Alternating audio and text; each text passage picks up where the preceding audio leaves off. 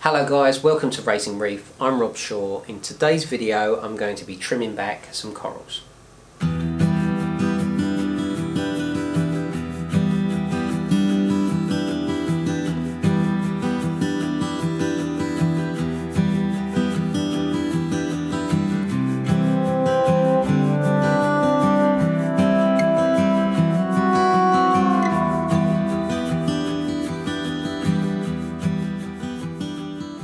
Now this is something that needs to be done when your corals are growing into each other and touching. If they are different species, quite often they will fight and they will try and kill each other.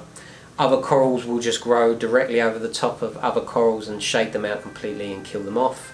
This is what's happening in my tank, and I'm going to have to trim back a few corals to try and stem the fighting and the overgrowing in order to save the corals that are coming off worse.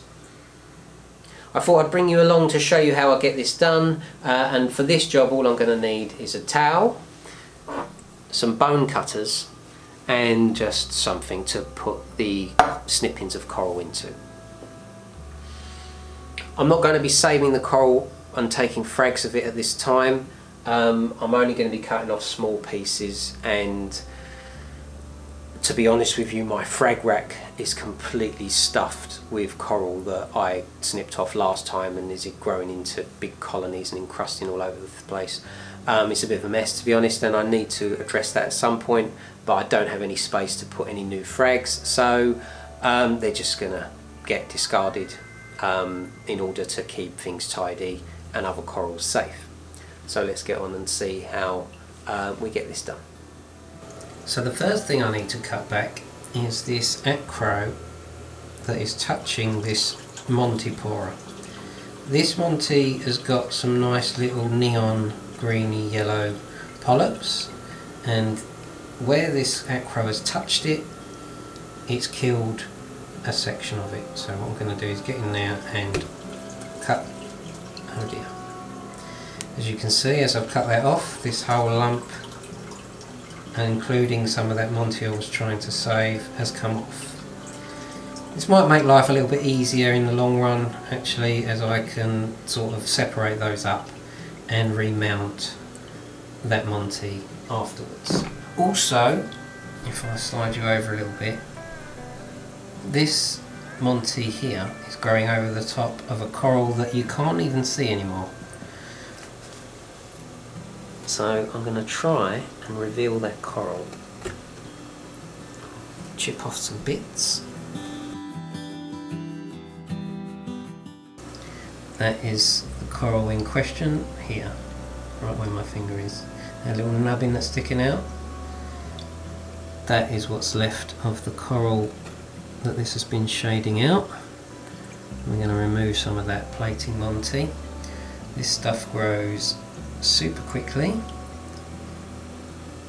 and if put in the wrong position can be quite a blight, because it will stretch right out across and it will shade out other corals that are close by. So it's important when adding this coral to your tank that you put it somewhere where it's not going to have the ability to overshadow other corals that you've got growing underneath it.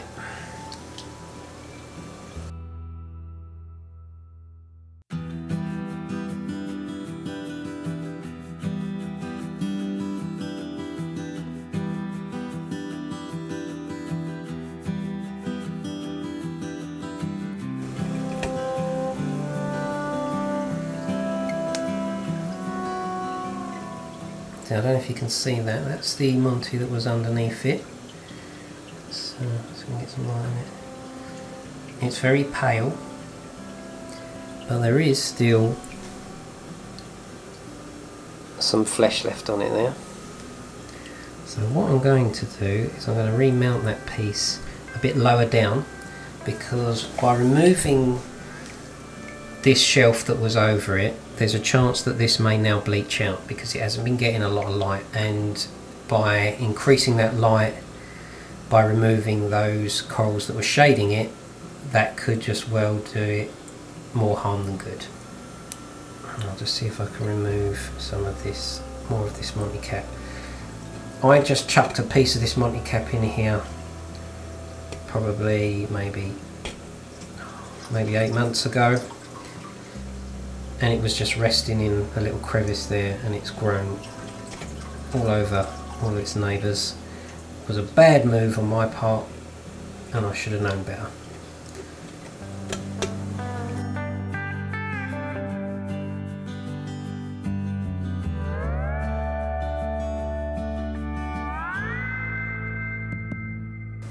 Also, if you look at this Monty Forest Fire digitata here, this green Slimer has grown all the way around the back of it and is starting to kill it from the base.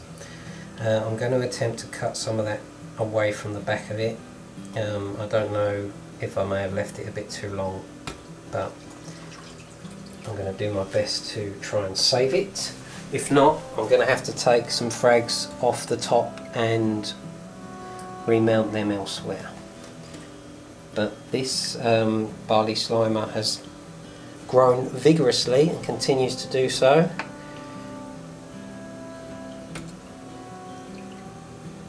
If you look from this side, you can see where that that green acro is growing up the back of the forest fire and will slowly consume it completely.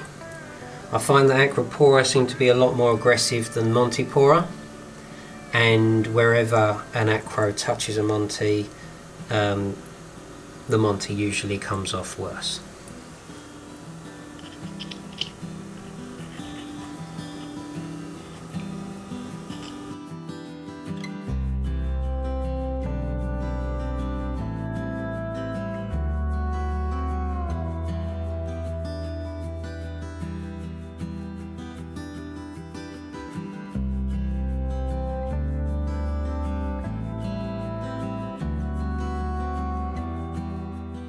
While I've got my hands in the tank, I like to go in and cut off any little pieces that have been bothering me. And seeing as this little dead arm underneath here has been causing me a little bit of heartache watching that little dead bit grow a piece of Aptasia on it, I thought I'd remove that whilst I've got my hands in the tank. While you're doing this, it's a good opportunity to look around the tank and see if there's anything that requires your attention. I don't normally like to continuously stick my hands in the tank, so if I have got my hands in the tank, I like to get all of the jobs done that I need to do at once. The most successful people in the hobby don't have their hands in their tank any more often than they need to.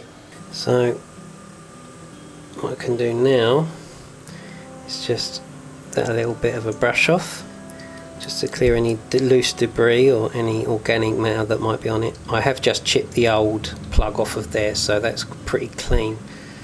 And I can take this piece of Monty that snapped off when I was cleaning, put a blob of super glue gel on there, push that onto there.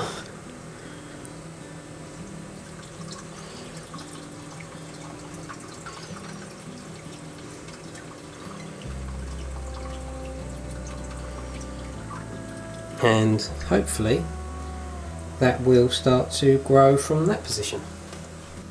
The only other thing to do now is to go in and try and clean up the mess I've made. Pull out all of these little bits of Monty plate that I've sprawled all over the bottom of the tank. Just brush those off of there. Well, I almost forgot. I've got to deal with that other piece of Monty with the yellow polyps that was stuck to this big piece in there. This is the piece that I want across there.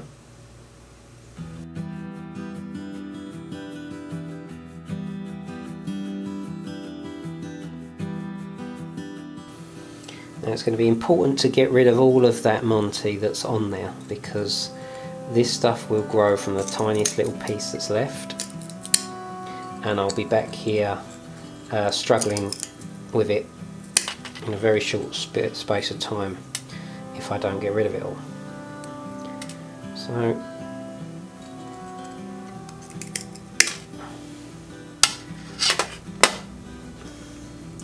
this is what we're left with.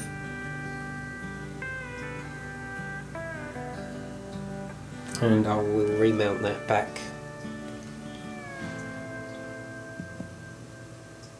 Pretty much where it was before. Back on there.